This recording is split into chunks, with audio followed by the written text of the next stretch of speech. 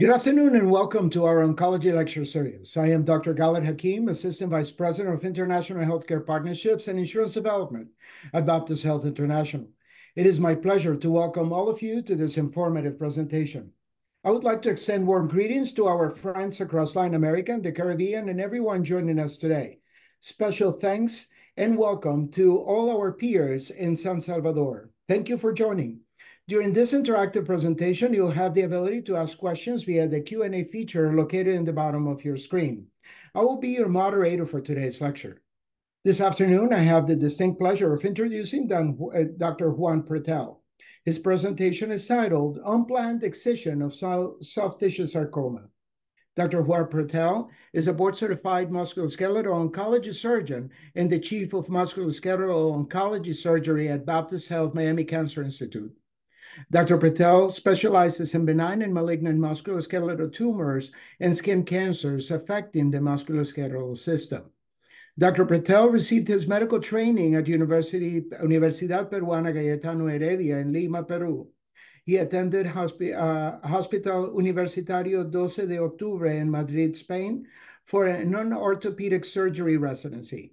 He completed a fellowship in AO, which, by the way, stands for abbreviation for Association of Osteotenthesis, Trauma at Leeds General Infirmary in Leeds, England, followed by a pediatric orthopedic research fellowship at the Children's Hospital of Philadelphia in Philadelphia, Pennsylvania, a pediatric orthopedic clinical fellowship at Campbell Clinic, Livonia Children's Hospital in Tennessee, and a musculoskeletal oncology clinic fellowship at Jackson Memorial Hospital, University of Miami, in Miami, Florida, of course. Prior to joining Baptist Health Miami Cancer Institute in 2022, Dr. Patel worked at the University of Miami, where he was an associate professor of orthopedic and faculty of the Orthopedic Surgery Residency Program in Musculoskeletal Oncology Fellowship. He also was a director of clinical research in the Division of Musculoskeletal Oncology Surgery. Dr. Patel's research has been published in high-impact national and international orthopedic and oncology journals. He has been a speaker in national and international meetings and faculty for international musculoskeletal oncology courses. He is an active member of the Musculoskeletal Tumor Society and fellow of the American Academy of Orthopedic Surgeons. He also is a diplomat of the American Board of Orthopedic Surgeons. How fortunate we are to have you, Dr. Pretell. Thank you so much for your time, for accepting our invitation. The floor is yours to begin the presentation. Well, thank you very much, Dr. Hakim, for this invitation, and thank you very much for all the audience here that give me their time to listen to this, I think, very interesting topic. Let me share the presentation here. Can you see the presentation? I guess yes. Okay, so as it was said before, I'm going to talk about unplanned excision of soft tissue sarcomas. I am, as Dr. Hakim said, Chief of Orthopedic Oncology Division at Miami Cancer Institute, and also a clinical professor of orthopedics in the Herbert Wharton College of Medicine. I have no disclosures. So this is a patient I saw during my during my fellowship about 10 years ago. And this is a patient that initiated my curiosity about this topic of the unplanned excisions. This patient was about 55-year-old when I saw him, and he came because he was working, lifting some heavy objects, and then he felt like a plop on his arm. It was thought that this was like a biceps tear muscle, and he went to the orthopedic surgeon. They did a CT, right, of the arm, and they saw this, and they interpret this as a hematoma. So they proceed with surgery and they start draining the hematoma, which was really a sarcoma. And you can see here how There is ecchymosis around the incision. How broad are the stitches? You can see here the drain that was placed on the lateral aspect, which contaminates all the field of the surgery. So yeah. So when I saw this patient, I said, oh my God, and that was the circumstance that allowed me to start doing research on this topic. And actually after this patient is when we start writing, and we wrote the first guidelines of treatment of this condition in 2015. So the term unplanned excision was described by Giuliano and Elber in 1985. So it's a very old concept. The idea is that when you do a tumor resection without preoperative diagnostic modalities and without the intent to achieve tumor-free margins, right? What we call the negative margin, when there is normal tissue around the tumor. Now, this definition is when we talk about the total unplanned excision that we're going to talk about later. But in general, the idea is that the person that is doing the surgery really is not thinking about the sarcoma. And then they do the surgery, the pathology after a few days come, and it says, oh, it's a sarcoma. And you said, oops, right? What's a sarcoma? So that's why these surgeries are also called the oops procedures. So the problem is that soft tissue sarcomas are rare and they're unexpected. So there is an inappropriate evaluation, and mistreatment is common. But this is something that involves, not only orthopedic surgeons, I mean, also plastic surgeons, general surgeons, dermatologists, I mean, a bunch of different type of subspecialties. So I think it's super important for all of us that at some point in our professional life, we'll see a patient with a bump, to know these concepts, to know that this exists, so we don't, make these mistakes. And the important thing here is that even though there is some education about this topic, several studies have reported that these unplanned excisions represent about 18% to 66% of new patients referral to sarcoma centers. So you can see how big this is a problem for us, right? For orthopedic oncologists. This is another patient that I had a referral recently, also mid-age adult with that bump on the volar aspect of the wrist. He had an MRI, and the MRI was read as a schwannoma, which is a benign tumor from the tendon, from the nerve, right? The orthopedic surgeon read the MRI. They really didn't even saw the imaging or misinterpret the imaging, and they proceed to, and this was a hand surgeon, right? And they proceed to remove the tumor. And of course, the tumor was removed with no margins. He need another surgery and radiation, etc. So you can see how one misdiagnosed can develop into subsequent multiple problems for the patients. So when we have a patient with a soft tissue mass, right, how do we have to approach these patients? All soft tissue masses have to be approached with cautious, and initial assessment should begin with a comprehensive history and physical. For the history, we have to see if this is a painless mass. Now, usually these sarcomas rarely will have any systemic symptoms, fever, weight loss, or malaise, like the carcinomas.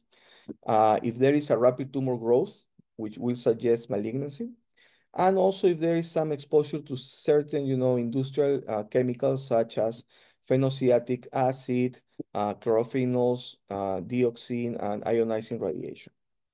Now, there are some clinical features that will tell us, oh, you know what, this is maybe a sarcoma. The size, for example, more than 5 centimeters, if there is rapid growth, if there is a size less than 5 centimeters, but is adherent to the fascial surrounding structures.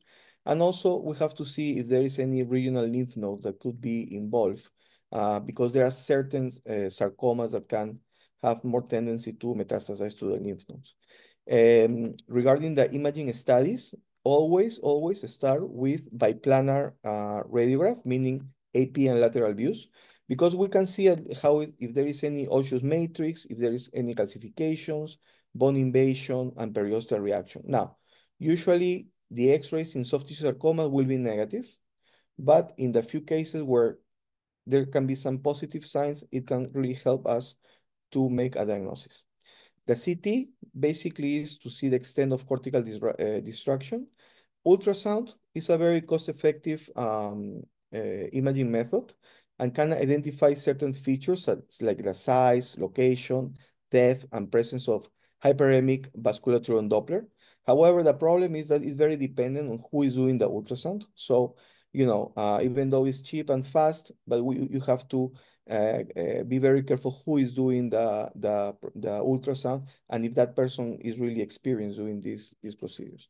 And of course, the MRI. The MRI is the gold standard, okay, for assessment of soft tissue sarcomas and assessment of patients after an unplanned excision of these soft tissue sarcomas.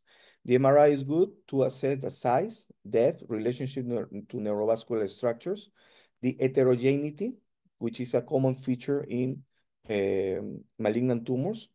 Necrosis also is highly suspicious for malignancy. The gadolinium enhancement, what we call the contrast, is very important. Always, when you have suspicious for a sarcoma or a malignant mass, you have to always order MRI with and without contrast. This MRI provides excellent anatomical details that will facilitate the biopsy if we are planning to do, and also surgical planning. And the MRI should be performed before the biopsy to avoid misinterpretations because, and this is more when we used to do more open biopsies, because when you do the open biopsies, there is more inflammation, disruption of planes, will be edema after the procedure.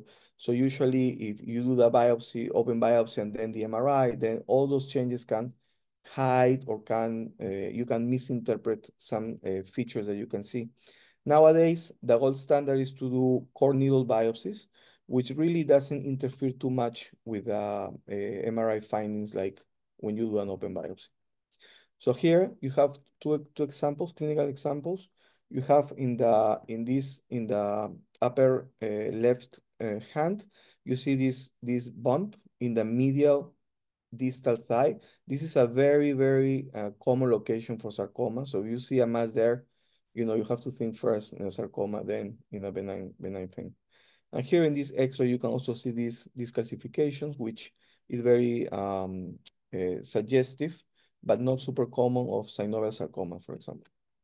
Here you have on the top, this hyperechogenic, in Doppler for the ultrasound. And here on the bottom, the MRI with hypointensity 1, hyperintensity 2, and then there is internal necrosis in post-contrast imaging. Now, on the other hand, there is few tumors, and one of these tumors are the ones that can be diagnosed only with MRI. And this is the lipomatous masses, right? Like the lipomas or atypical lipomas. So here you can see an atypical lipoma, which usually follows all the sequences of fat on an MRI. So it will be hyperintense in T1, hypointense in T2 with fat suppression, like you can see in this imaging. So in general, as we said, when you have a patient with a soft tissue mass, you have to do first a complete history and physical, and then you have to see, the features that we were discussing, if the mass is more than 5 centimeters, if it's less than 5 centimeters. If it's more than 5 centimeters, deep, growing rapidly, non-painful, you have to do an MRI with and without contrast. If it's less than 5, but adherent to deep fascia or surrounding structure, also an MRI. If it's less than 5, superficial to fascia, mobile, stable in size, and this is very important, stability in size, that you can assume probably this is something benign, and then you can do serial examinations with clinical exam, MRI/ultrasound. And when you have the MRI with and without contrast, and you have the suspicion of this is a sarcoma, then it's better to refer to a sarcoma center so they can do all the workup starting with a biopsy. So what do we do when we are surrounded of these patients, right? You have here different examples of different unplanned excisions and how this patient presents to the office, right? And you can see, here we are seeing the end result, right? when we see a patient for the first time in our office with a sarcoma, we see the patient only with the bump. And we start from there and we go forward to the surgery. Here it's like a puzzle because the patient already comes with the surgery and you have to build back what happened with that patient. This is what they left for you.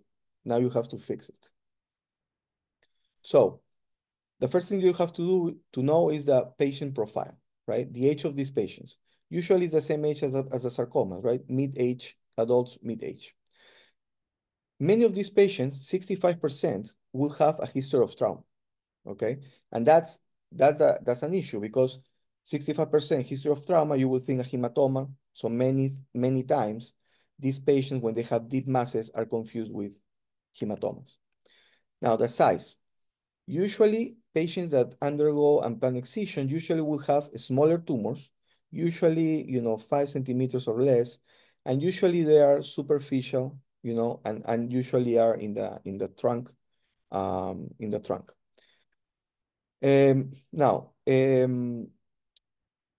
Nakamura in 2022, did a retrospective study, and after a logistic regression analysis, they saw that these patients with unplanned excision usually was associated with males with tumors that were smaller, superficial, and located in the trunk, right? When they were compared with planned excisions. Here, as I said, most of the times will be patients that come with superficial tumors. Now, the most common misdiagnoses when they are superficial are lipomas, and when they are deep are hematomas. And it's basically because of what we discussed before, that a lot of these patients will come with a history of previous trauma. The most common pathologic diagnosis, it will depend on the series that are published.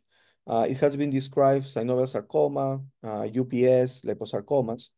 In 2019, we published our case series when I was at UM. And we found that the most common soft tissue sarcoma in patients with unplanned excision was myxofibrosarcoma.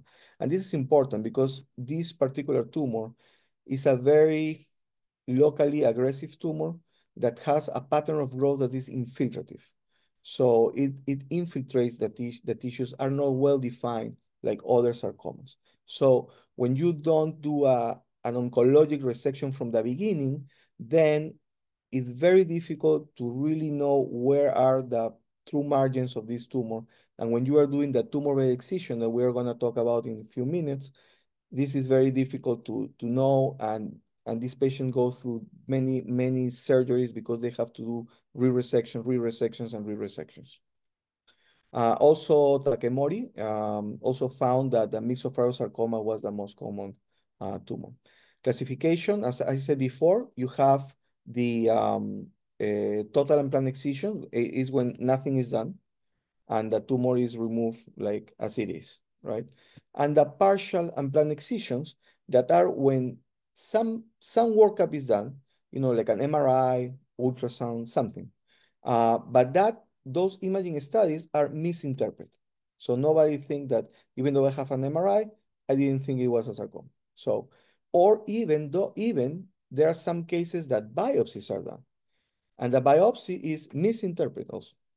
And they do a biopsy and it is read as a benign tumor. They do the resection and then it comes as a sarcoma.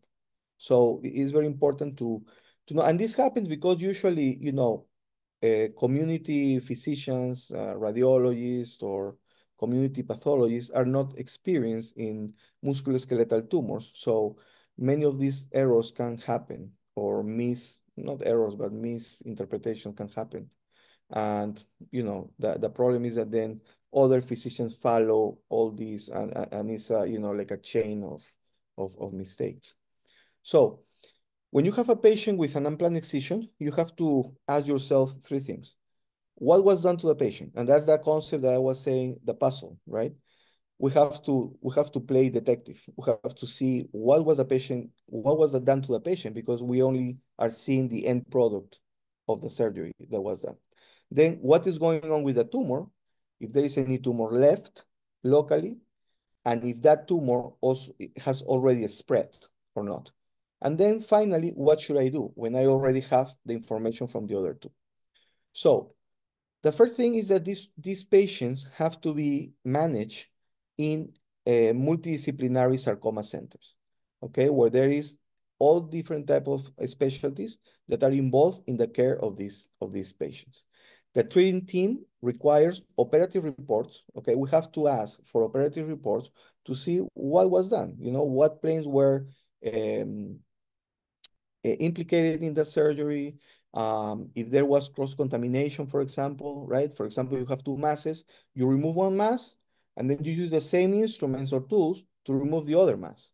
So if the first mass was a sarcoma and the second one was a benign tumor, then you're gonna have a recurrence of a sarcoma in the benign tumor site, right? So that's something important you have to see.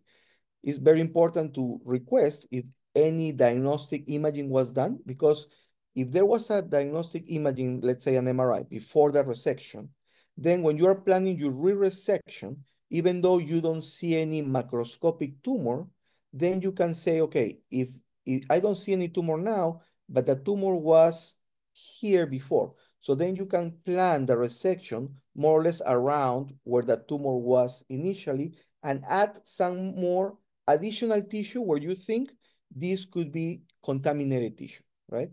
Pathology reports, as I say, is super important, and you have to request the slides so that MSK pathologists of the sarcoma center can review these slides. And for example, Randall in 2004 showed that 37% of the histologic diagnoses that came from outside were incorrect. 37%. So imagine the amount of misdiagnosis or incorrect diagnoses that are done outside sarcoma centers. You have to see the surgical site, the skin incisions, right? If they are transverse or oblique incisions, because these, when you do these type of incisions, you can have contamination of adjacent compartments. You have to see, and this will end up in having larger resection areas, compromised limb function, the need to use muscle flaps or skin flaps for coverage. Usually this is done with a plastic surgery team, and wider radiotherapy fields. Also, you have to see if there is a presence of hematoma, because the hematoma potentially can contaminate all the other, compartments around. And if there was any drain, like in the first case that I present, if the drain was in line with the incision or not. Because if it's not in line, then you are contaminating all the area that goes through the path of the drain. And the skin closure, right? If the skin closure was done by layers, if it was left open, like in this case, because here usually when you are doing the tumor excision, you have to re-resect all the area where the previous incision was done. Now, that's what it was done with a patient. Now, what is going on with the tumor, right? And that is called what we do the staging. The staging is a process to know what is going on with the tumor. What is going on with the tumor locally and distantly, right? Locally is to see the tumor, the surgical bed. And that's the MRI is the gold standard. And in the distant, the minimum test that you can do is a CT of the chest, because that's the most common organ where these sarcomas will metastasize. Now, the problem with the MRI and an unplanned excision is that because there is no, in the cases where there is no tumor, palpable tumor, microscopic tumor, then you really don't know exactly how much of the, for example, changes in the MRI are microscopic tumor or not. And there are some people that have been trying to do some studies about this, but you can see that what they have found is that the sensitivity is low, right? It's 0.64 by Davis, and then Siebenrock also 0.75. So you really, with an MRI, very difficult to rule out like there is a tumor left or not when there is microscopic tumor. Kiwi in 2021 found also that the sensitivity was 65.9%. So, and even when the mass is present, right, the problem is that you can see some residual tumor, but the surrounding changes that you can see on the MRI, you are not sure if they are tumor or not. So that's why it's very difficult to really assess the margins or the, your surgical planning when an unplanned excision has been done. Now, we already saw what was going on, what was done with the patient, what is going on with the tumor. Now, what should I do, right? What should I do with the treatment of these patients? There are three components. Tumor bed excision, that is the re-resection of the area where the tumor was, radiation, and chemotherapy. The tumor bed excision, the goal is to remove residual sarcoma. It could be macroscopic or macroscopic or microscopic, and the potential contaminated tissue with negative margins. Now, the rationale for this procedure is based on the observation that gross and microscopic residual disease is often present following unplanned excisions, which has prognostic implications. Here you can see, this is from our publication from 2015, and you can see different authors that they found from 18% up to 60% that you, or 72% that you can have tumor, residual tumor in the tumor bed excision. And as you can see, that the local recurrence rate based on the residual tumor also changes. So when you have negative residual tumor, the local recurrence rate is much lower than if you have a positive or residual tumor in the tumor bed excision. So as you can see, this has prognostic implications in the oncological outcome of the patient. Now, there are some authors that are trying to be less aggressive with these situations. And they design, or they design this concept of the wait and watch approach. So they say, okay, I'm not seeing tumor, right? Maybe all the tumor was removed.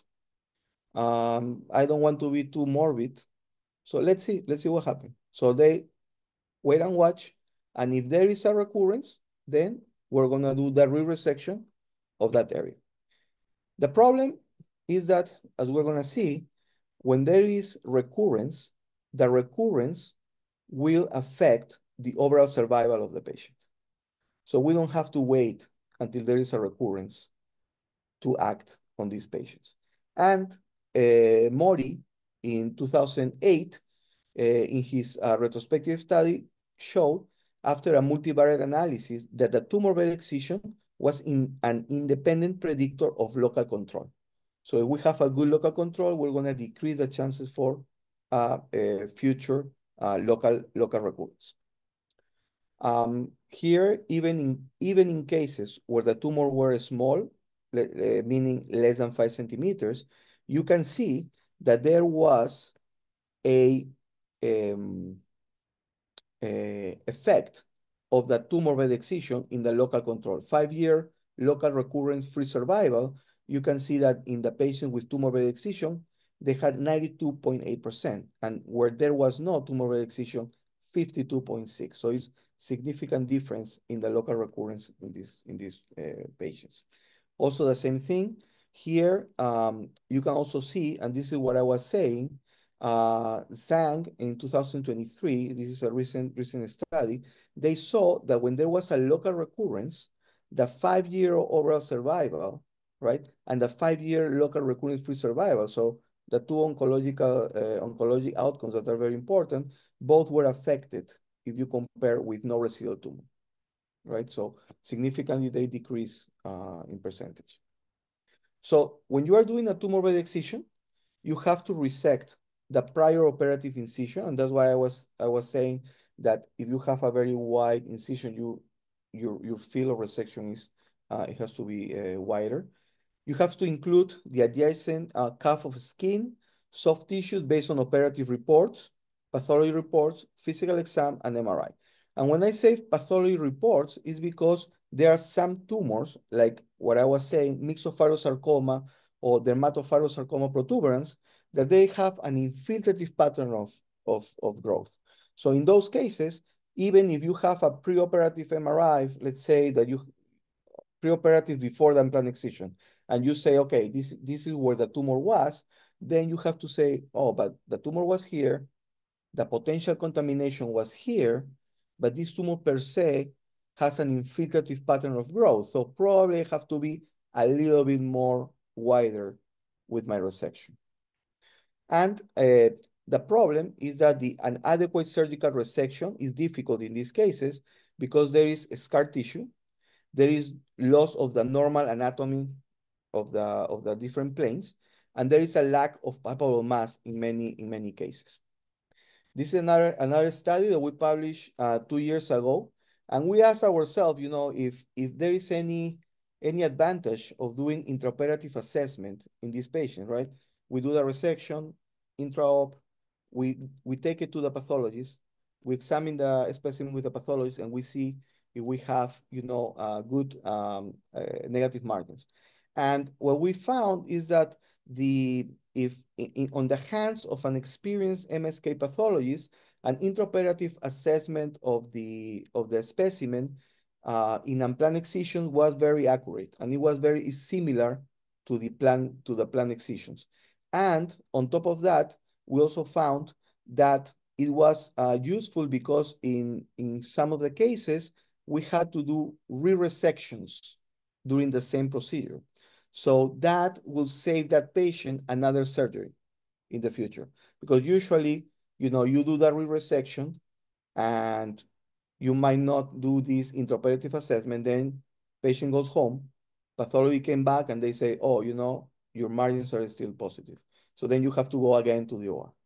But if you do an intraoperative assessment, then with an MSK pathologist, then you might save that extra surgery in these patients.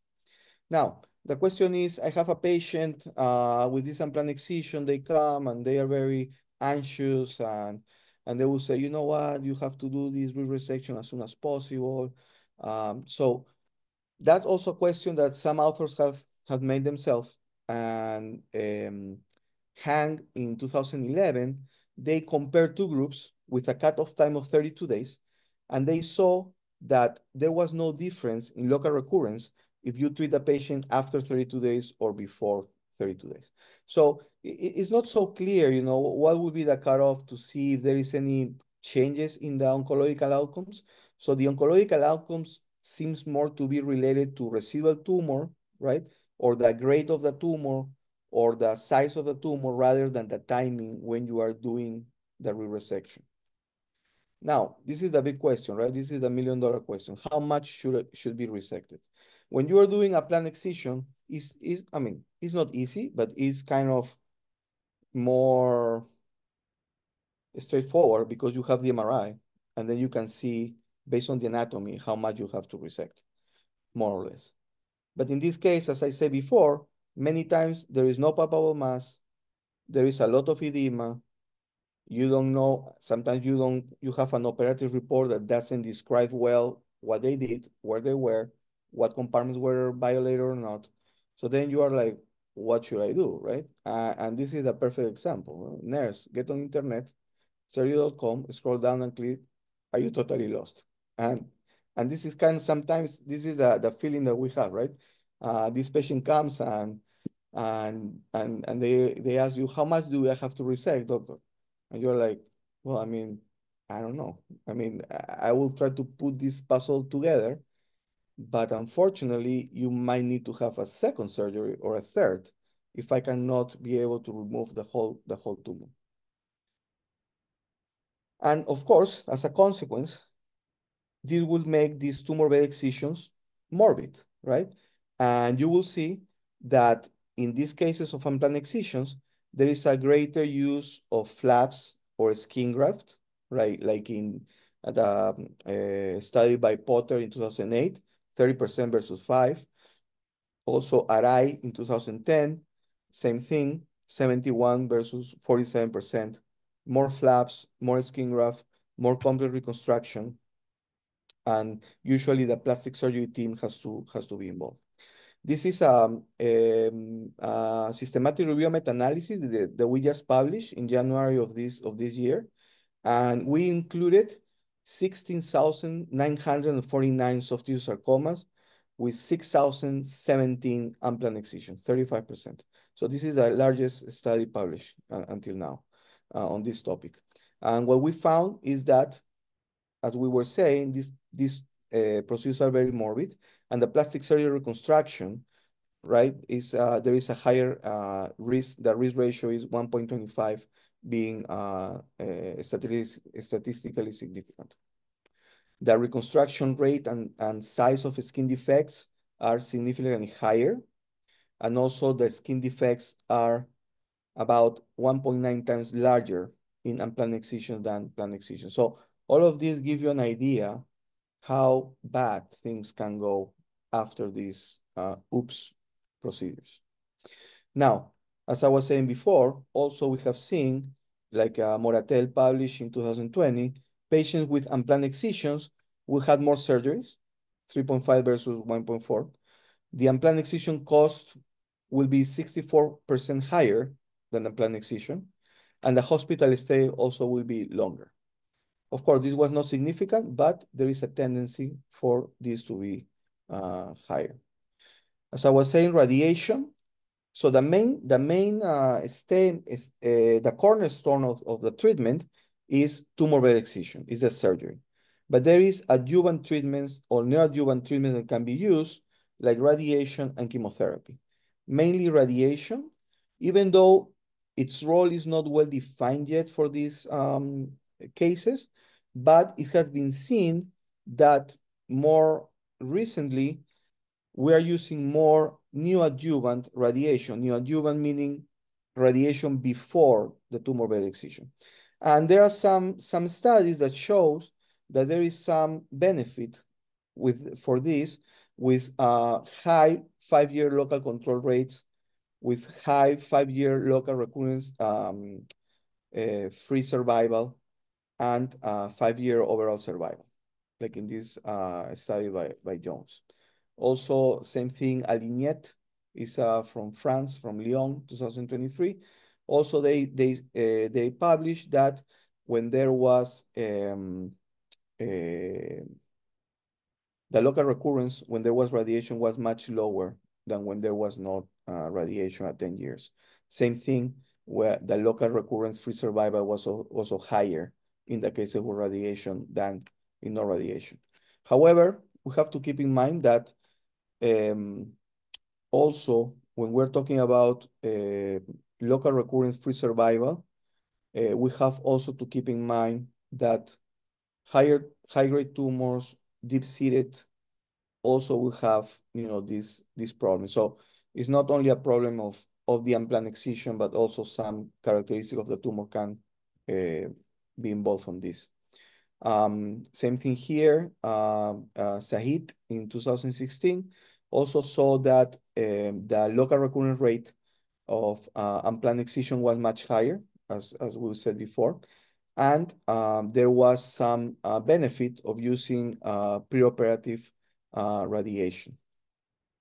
They found in multivariate analysis that preoperative radiation and performance status led to improve these oncological outcomes on the patients. Now, there are some patients in which you are not going to be able to use surgery because of some clinical problems, or there is too much morbidity in the procedure. Maybe you will need to do an amputation and the patient doesn't want an amputation. So in those cases, only doing radiation might have some room. Even though the local control rate in some studies has been very bad. Kepka in 2005 published this study where they found a very acceptable local control rate at 5 and 10 years in 88 and 86%. So we already have the tumor bed excision, radiation, now chemotherapy. Chemotherapy, the role of chemotherapy is really not well established, even in the cases where you are doing planned excisions of sarcomas. Not all the institutions will give chemotherapy for soft tissue sarcomas. So the role of this chemotherapy in unplanned excision is even less known, or if it's beneficial or not. Usually the indication for chemotherapy will be patients at high risk for metastasis, meaning in stage 3. Tumors more than 5, deep-seated, high grade. Or in patients that they have metastasis when they present. And these regimens are usually based on doxorubicin and ifosfamide. And as I said before, the chemotherapy in these cases is still controversial. Finally, regarding the prognosis, and this is what we found in our meta-analysis, you will see that there is a lower 5-year local recurrence-free survival. It's a risk factor to have this unplanned excision. Also, the 5-year overall survival is not affected by the unplanned excision. So meaning that usually this overall survival, so the fact that they do the unplanned excision is not going to affect really your overall survival. The overall survival will be more based on the tumor grade and the tumor size, meaning the biological behavior of the tumor itself. So this concept that when some people say, oh, you know, they are going to spread the tumor because they took it like wrong, it's not really scientific. It has not been really scientific proven, like with decreased overall survival. Now, as we were saying before, the residual disease, it will affect negatively the 5-year local recurrence-free survival, as we can say here, risk ratio of 2.59. And the 5-year overall survival will be affected if there is a recurrence of the disease, okay? 1.82 risk ratio with a significant p-value. So this is what I was saying before. It's not good to stay doing nothing and waiting until there is a recurrence in these patients. And finally, amputation rate, it has been seen in some previous studies that in these cases of unplanned excision, the amputation rates are higher because of these morbid resections, but we didn't really found this problem in our study. So basically, unplanned excision is a big problem for us, for orthopedic oncologists. The best way to approach this problem is prevention through education. The tumor-bed excision is the standard of care, but there are some groups that use this watch-and-see approach. Radiation therapy seems to be helpful in local control. Chemotherapy, it will really depends on the guidance of each institution. Is still controversial. And the oncological outcomes are affected mainly the local recurrence, 5 years local recurrence-free survival. Overall survival and distant metastasis-free survival seems to be more dependent on the nature of the primary tumor rather than the unplanned excision procedure. Thank you very much. Thank you so much, Dr. Pretell. You started by saying a very interesting presentation, and indeed it is. It is not only a difficult concept to grasp in regards to not being able to actually get to the bottom of what the issue is when you are confronting a tumor or a growth in someone's skin. Unplanned excision, and you did quote, surgery without preoperative diagnostic modalities without the intent to achieve tumor-free margins. And then you mentioned that, I think you mentioned 18 to 66% of the referrals that come out of this particular outcome are already sarcoma-driven type of tumors that will have to be revised by a sarcoma specialist. That is kind of an alarming type of statistics right there and then.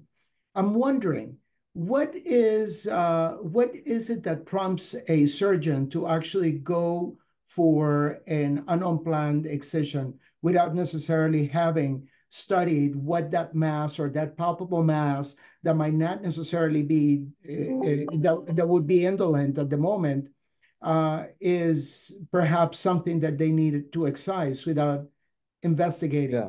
What is the reason that pushes the doctor to do that? Yeah, so that's a that's a spicy question probably, right? Yeah. Because I mean, you can start thinking about what, why, For example, this case that I had with this patient that went with her wife to the OBGYN, Right. and with a bump on the posterior thigh, and he ended up having the mass resected by the OBGYN, right? And you say, I mean, this is a guy. Well, what an OBGYN is resecting a mass in the leg. And sometimes for me, it's a big mystery, why they are doing these things. And sometimes, I put myself, and you know what? This patient wanted to sue this OBGYN. And I told him not to do it, because I might think, okay, this OBGYN wanted to be helpful, right? He had a good intention, right? He wanted to solve the problem of the guy. And this is the thing. Statistically, there is a ratio of 100 to 1 benign cases to Yeah. malignant cases. Hmm. So if you also are a gambler, you will say, okay, you know what I mean? I mean, of 100, 1 will be malignant. What are the odds for this to be malignant? And you think, oh, this is a lipoma. Oh, this is a hematoma, whatever. You know what I mean? So then you say, okay, I want to probably help this guy. I don't want him to go around, the doctor, whatever. This is more likely benign. It's superficial. I can take it, right? Mhm. And Mhm. then they end up doing this. So, that's my You're good side, that try to think why, these Yeah. cases are being done. You reminded me, Dr. Patel, we see more and more, obviously, depending on the on how big the country is, that impetu of dermatologists to actually go in and remove what they consider, because it is a movable type of a mass, they immediately label it as a lipoma. And Yes. then obviously they have to wait for pathology to come back, hoping that that is not necessarily a sarcoma. And that is perhaps one of the biggest issues that we have had But in the but also past. also that's kind of a miss or lack of knowledge, right? Because we say, okay, the most common soft tissue mass that you will have is a lipoma, right? And during my presentation, I show that Mhm.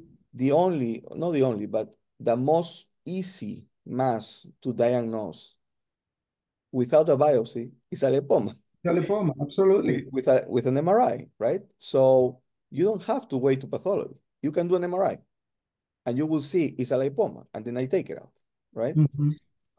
So, I don't know if, they want to save that, the step of the MRI. Also, insurance companies, I mean, it's a problem because they're very expensive, right? Or they deny the MRIs. I mean, uh, every MRI that I order, they are denied, and I have to be doing peer-to-peers to explain Indeed, why and I'm not. perhaps I can shed some light on that as well. And it's a fact that we don't necessarily have a gold standard for these type of referrals. But if we were to actually push a study such as the ones you have worked so diligently on and investigated and reported that 66% of these referrals end up in sarcoma, then someone will definitely take a look at it, because obviously it is the risk for the patient, not for the insurance company. I mean, yes, you No, can but always go back at and the end of the sue. day, it's more expensive for them because It these is. patients require more surgeries, and our surgery is done in a post-operative period of time. Not only that, but it will require radiotherapy, chemotherapy, as you probably Exactly. mentioned in some institutions, and obviously multiple surgeries. So Exactly. you very clearly stated. So I believe that we are perhaps awakening ourselves, especially as physicians, to be very certain. And you were very, very clear in actually studying those soft tissue movable masses that perhaps are painless because of whatever reason, or painful, but you really need to get a clear history, and that is definitely a very, I will say, a pearl that we should all take, to be very cautious, do a comprehensive study, a comprehensive history on the patient, and understand the reasons why this patient has developed that particular mass. Now, a question that has always lingered in my mind that I heard in the past and just reflected again, would those patients that receive radiotherapy would be propense, or are they propense for development of sarcoma in the future? So there is some subtype of sarcoma that is or can be associated to radiation. Okay. If we talk about soft tissue sarcoma, is the angiosarcoma. And then also patients receiving radiation, they can also be at risk of having bone sarcomas, like an osteosarcoma, for example, in the future. As a complication years later. Years later. Yeah. Years later. And in your experience, Dr. Pretell, how often do you really need to take the patient back to surgery for a revision or to remove extra tissue because now you consider that there might be a sarcoma spreading? You mean after an unplanned excision or after a planned excision? Well, either or. And unplanned, I know that that is a mess that you have to go in and just redo and Well, re so but in your in for for for planned excisions, meaning oncological, planned excisions, it has been reported that depending on the tumor, but you can have up to 17% of positive margins with a resection. Okay. 70? No, 10. 17, 17, 17. sorry, 17. Yeah, 17. Okay. Um, Depending on the tumor, mix of sarcomas can be even higher, like in the 20s, 25%. So depending on the type of sarcoma. I mean, fortunately, my positive margin rate is much lower than that. Thank God, yes. Uh, but you can expect, that average of positive margins. In an Yes. unplanned excision, you can even have like double of that, or even Huh, triple, depending on the tumor. If it's a right. mixed sarcoma or the hematofibrosarcoma protuberance, you can expect up to 42% of positive margins. So then you will have to re-resect the tumor bed. You did mention that obviously rely on MRIs. I mean, obviously they might be expensive and not covered by insurance, but the fact of the matter is that 65% of the referrals for MRI to diagnose is good enough that sensitivity is good enough for you to acknowledge that the MRI is the way to go. So is that perhaps in your mind the gold standard that you should follow every time you see this type of a mass to go, if it is local, MRI? Oh yeah, so if you have a bump, you need to do an MRI. Yeah, I mean, even if you think it's a lipoma, you have to do the MRI. Even if it's 100-to-1 the ratio, benign malignant, you have to do the MRI. right. Now, if you want to go a little bit more cheaper, you can do an ultrasound. But as I say, the problem with the ultrasound is that it depends on who is doing the ultrasound and who Correct. interprets the The ultrasound. position of the transducer and how it Yeah, it's that the experience of the yeah, ultrasonography, enlarge. right? Yeah, So if I want to, you know, do an ultrasound on a mass, I would have to refer to an MSK radiologist with experience in soft tissue masses. I mean, anyone in the community cannot do a ultrasound for a soft tissue mass because the interpretation it might be a problem, no? But the MRI is not dependent on who is doing the MRI. It's dependent on who is interpreting the MRI. So the MRI is more general. Anyone with some expertise on MRI reading can take a look and see what's going on, no, with the tumor and see if there is any concerning features or not that that will recommend warrant a biopsy or not, no. So right. that's the main difference. So post the surgical excision of that particular sarcoma, do you typically refer for radio-oncology, or what is the percentage of patients that will benefit from for radiotherapy? Oh yeah, so in my practice for sarcomas, I am my philosophy is to do neoadjuvant radiation, or before? Okay. meaning before the resection, the radiation, and in depending the sarcoma, we recommend or not chemotherapy. So the main thing is that all these patients with sarcomas, we discuss in our tumor board. Tumor board, We have a yes. tumor board where we meet together, all the specialists, medical oncology, radiation oncology, pathology, radiologists, orthopedic surgeons, right? So we all meet, we discuss the patient, and then, based on consensus is that we do the recommendation. So Okay. usually the chemo is one of these treatment modalities that usually we discuss a lot, depending on the type of tumor and the type of sarcoma, and then we decide to do or not the chemotherapy. Yeah.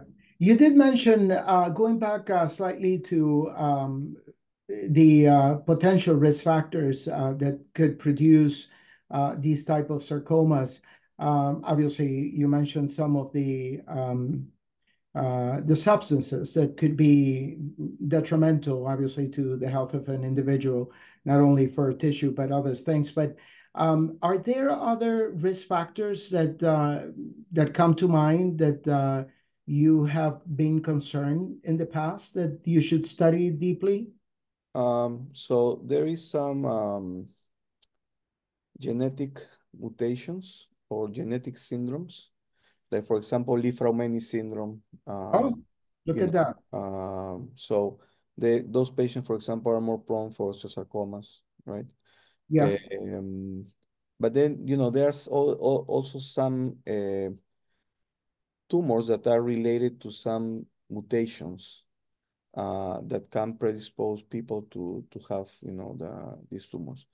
The risk factors are not so clear as with some carcinomas, because the main problem that we have with patients with soft tissue sarcomas or bone sarcomas is that we don't have too many patients, right?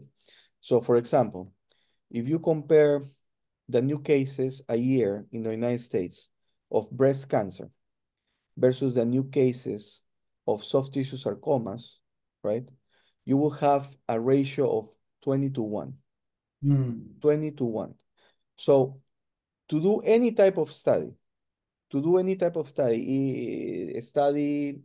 say, epidemiological study or treatment study, diagnostic study, whatever, we have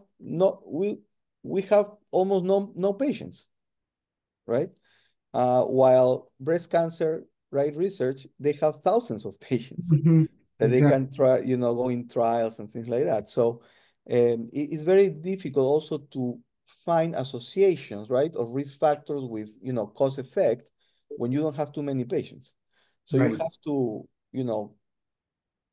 it has to pass like many years in order to Mhm. have a decent amount, of patients, right? These In the population. exactly, these epidemiological studies that are published in breast or, prostate, whatever, they have like 10,000 patients, to that are included. For us Right. to have 10,000 patients, I mean, in a study, it will have to be like 10 years, I know. In So order for you it, to have a substantial exactly, number in a population for you to exactly, a study, substantial completely sample understood. study. Yeah, it's very similar to what pancreas specialists are going through, simply because it's not too frequent that they see it. Exactly. Doctor, we have a few minutes, and I do have two acknowledgments here. One question from Ligia Veronica, and she says, "Good afternoon. Thank you for the great conference. The sarcoma is most frequently in male or females? And if sarcoma is every time associated to a previous trauma?" Okay, so regarding the epidemiology, um, it depends. It depends on the geographic region. The statistics will change. In some regions, sometimes, women are a little bit more frequent than men. Others, men are a little bit more frequent than women. I will say that if you put everything together, probably are almost the same. There is not really predisposition, even a woman or men. And then the other question regarding the trauma, no, I mean, for example, this Siegel, right, in 2009, they found that there was association in the sense that the patient was asked, right? Hey, do you have any trauma? And the patient will say, oh, yes, and that was 65%. So it's not all the cases. And this is the thing, right? Human being, the humans, they want always to understand what is going on with them, right?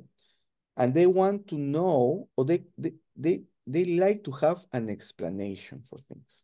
Mm-hmm. So if you have a bump, the normal, it will say, oh, I had a trauma. So Right. that's why I have a bump, right? So that's why, they always try to associate, a trauma with a bump.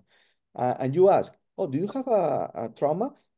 Oh, yes, 20 years ago, 20 years ago, I got a right? trauma. So it's normal. I mean, it's the human, the human nature, to trying to have an explanation. Yeah. But many times, no. I mean, these bumps appear and they start growing, and there is no. And the other thing is that people always, because and this is the important thing, these tumors are usually painless, painless. They don't hurt. So when there is no pain, people think, oh, this is not bad, right? But they start growing and growing and growing. But also it's human nature to have the hope for things to go away. So they don't do anything. And because it's not hurting, they say nothing is bad, but they keep growing, growing, and they start thinking, oh, this is gonna go. I mean, it's growing, but this is gonna go. And Right. never go. So then when they come to the office, they have huge masses Slightly too late. and it's late, It's a So mess. that's the important thing of sarcomas, that they don't hurt. And if you have a bump that is growing, growing, and growing, then you should, take a look. And Listen also to your you have body. to think that maybe it's not a lipoma, right? Right.